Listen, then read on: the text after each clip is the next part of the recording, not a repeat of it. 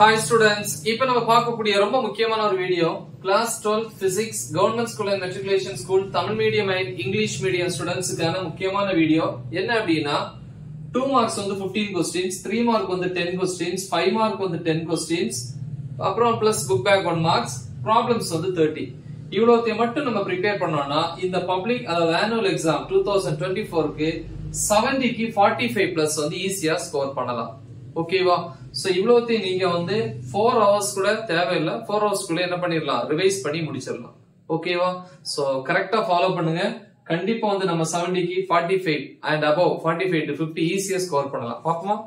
S, first 2 marks பொறுத்த வரைக்கும் அதுக்கு முன்னாடி நம்ம வந்து 70க்கு 70 மார்க்ஸ் எடுக்கிற வீடியோ, 70க்கு 65 பிளஸ், ஐ மீன் 70க்கு 60 பிளஸ், 70க்கு 50 பிளஸ், இப்ப 70க்கு 45 பிளஸ். ஓகே, சோ 50 பிளஸ் விட கம்மியான, ரொம்ப கம்மியான பாதிக்கு பாதி क्वेश्चंस தான் இங்க ஆட் பண்ணியிருக்கிறேன். அதனால இது ரொம்ப முக்கியம்.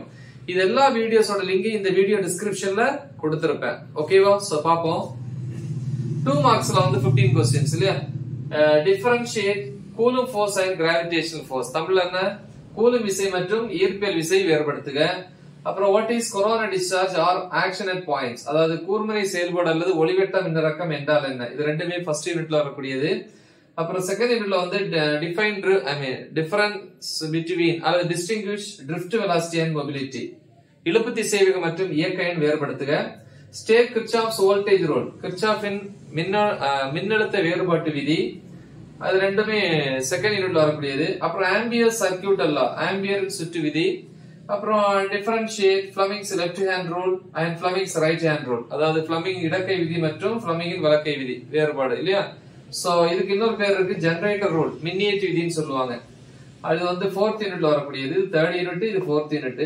அப்புறம் 4th யூனிட்ல தான் இருக்கு what are the ways of producing induced EMF, தூண்டப்பட்ட மின்னியக்கு விசை உருவாக்கும் வழிமுறைகள். அப்புறம் define RMS value of AC alternating current, தமிழ்ல மாறு திசை மின்னோட்டத்தின் ஆர்எம்எஸ் மதிப்பு வரையறு. அடுத்து டிஃபைன் கியூ ஃபேக்டர், குவாலிட்டி ஃபேக்டர்னு சொல்லுவோம், கியூ காரணி வரையறு. சோ இதுக்குள்ள வந்து 4th யூனிட்ல வரக்கூடியது. 5th யூனிட்ல வந்து பாத்தீங்கன்னா ஃப்ரானோஃபர் லைன்ஸ், வாட் ஆர் ஃப்ரானோஃபர் லைன்ஸ், ஃப்ரானோஃபர் வரிகள் என்றால் என்ன. 6th யூனிட்ல why does sky appears blue, இல்ல ஏன் வந்து வானம் நீல நிறமாக தோற்றமளிக்கிறது, யூனிட் 6. அப்புறம் வந்து பாத்தீங்க அப்படின்னா அதே unit 6ல sorry 7ல differentiate interference and diffraction, அதாவது என்னது, குறுக்கீட்டு விளைவு மற்றும் விளிம்பு விளைவு வேறுபடுத்துக. What is photo electric effect, unit 8. ஒளிமின் விளைவு என்றால் என்ன, எஃபெக்ட்னால எமிஷன் கேட்கலாம், ஒளிமின் உமிழ்தல் என்றால் என்னன்னு கேட்கலாம். அப்புறம் define stopping R cut off potential, தமிழ்ல நிறுத்த அல்லது வெட்டு மின்னழுத்தம் வரையறு. அடுத்து அதே 8th யூனிட்ல வாட் இஸ் பிரம்ஸ்ட்ராலங், பிரம்ஸ்ட்ராலங் என்றால் என்ன. அப்புறம் 10th யூனிட்ல வந்து அவலாஞ்ச் அண்ட் செனார் பிரேக் டவுன், சரிவு மற்றும் செனார் முறிவு.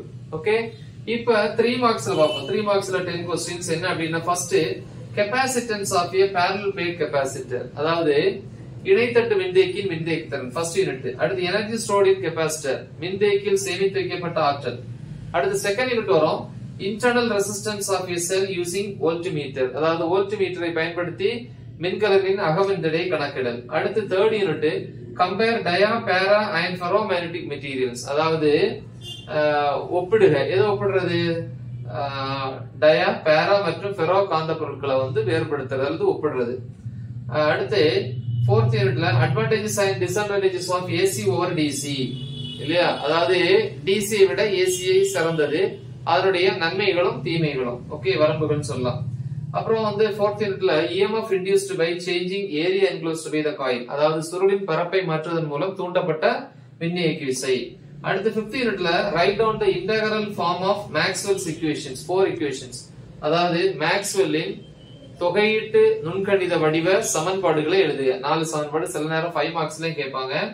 அப்புறம் relation between F and R, 6th unit, அதாவது F மற்றும் R க்கான தொடர்பு. அப்புறம் வந்து இது வந்து 10th யூனிட்ல வரக்கூடியது state and prove D Morgan's theorem, theorems 2 theorem சேர்த்து இல்லையா, அதாவது டி மார்கன் தேற்றங்களை கூறி நிரூபி, சில நேரம் 5 மார்க்ஸ்லயே கேட்கலாம். அப்புறம் வந்து பாத்தீங்கன்னா advantages and limitations of FM, frequency modulation, இது 10th யூனிட் 5 மார்க்லயே கேட்கலாம். அதாவது அதிர்வெண் பண்பேற்றத்தின் அல்லது FM இன் என்னது பயன்பாடுகள் மற்றும் வரம்புகள். அடுத்து டி ப்ராடி வேவ்லென்த் ஆஃப் எலக்ட்ரான்ஸ், இது வந்து 8th யூனிட், அதாவது எலக்ட்ரான்களின் டி ப்ராடி அலைநீளம். அப்புறம் குறிப்புரைக நிக்கல் பிரிசம் இல்லையா, Nicol பட்டகம் குறிப்புரைக, I mean short note on nickel prism.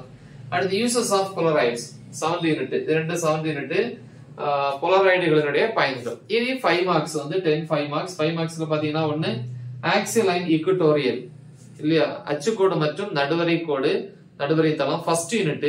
Suppose நீங்க 3rd யூனிட்ல இருக்கிற ஆக்சியல் ஈக்குட்டோரியல் ரெண்டுமே ஒரே மாதிரி தான் இருக்கு, இதை எழுதுனீங்கன்னா அது எழுதுன மாதிரி நோட்டேஷன் லெட்டர் மட்டும் தான் மாறும். அதே பிராக்டிஸ் பண்ணீங்கன்னா ஒருவேளை நீங்க 70க்கு 50 வரைக்கும் ஈஸியா ஸ்கோர் பண்ணிடலாம். அப்ப 100க்கு 80. ஓகே, அதனால இந்த क्वेश्चனை பொறுத்த வரைக்கும் ஃபர்ஸ்ட் 3rd யூனிட் ரெண்டையும் பாருங்க. செகண்ட் क्वेश्चन வந்து electrostatic potential due to an electric dipole, discuss its special cases. அதாவது மின் இருமுனையர் ஒரு புள்ளியில் நிலை மின்னழுத்தத்திற்கான கோவை மற்றும் சிறப்பு நிறுவுகள். அப்புறம் வேண்டிகிராஃப் ஜெனரேட்டர், வேண்டிகிராஃப் மின்னியேட், இது மூணும் ஃபர்ஸ்ட் யூனிட். அப்புறம் வந்து பாத்தீங்கன்னா செகண்ட் யூனிட்ல microscopic model of current and Ohm's law, அதாவது மின்னோட்டம் மற்றும் ஓமின் நுண்மாதிரி வடிவம், Wheatstone bridge, EMF of two cells using potentiometer, அதோட comparison, compare the EMF of two cells using potentiometer, அதாவது மின்னழுத்தமானியை பயன்படுத்தி இரு மின்கலன்களின் மின்னியக்கு விசையை ஒப்பிடல். அடுத்து 4th யூனிட் வரும், working of single phase AC generator, ஒரு கட்ட ஏசி மின்னியனுடைய செயல்பாடு, படத்துடன் விவரி, டிரான்ஸ்பார்மர் மின்மாற்றி. அடுத்து சீரிஸ் RLC சர்க்யூட், தொடர் RLC சுற்று, இது 4th யூனிட். 5th யூனிட்ல வந்து பாத்தீங்கன்னா ப்ராப்பர்ட்டிஸ் ஆஃப் எலக்ட்ரோமேக்னெட்டிக் வேவ்ஸ், அதாவது மின்காந்த அலைகளுடைய பண்புகள். அடுத்து எமிஷன் அண்ட் அப்சார்ப்ஷன் ஸ்பெக்ட்ரா, வெளியீடு மற்றும் உட்கவர் நிறமாலை. சோ இந்த எமிஷன் ரொம்ப இம்பார்ட்டன்ட். இப்போ நம்ம ப்ராப்ளம்ஸ் பார்ப்போம். ப்ராப்ளம்ஸ் பார்க்கிறதுக்கு முன்னாடி சப்போஸ் உங்களுக்கு 70க்கு 50க்கு மேல ஸ்கோர் பண்ணணும் அப்படின்னா ஒரே ஒரு 5 மார்க்ஸ் சேஃப்க்கு வந்து ஆட் பண்ணி வச்சுக்கோங்க.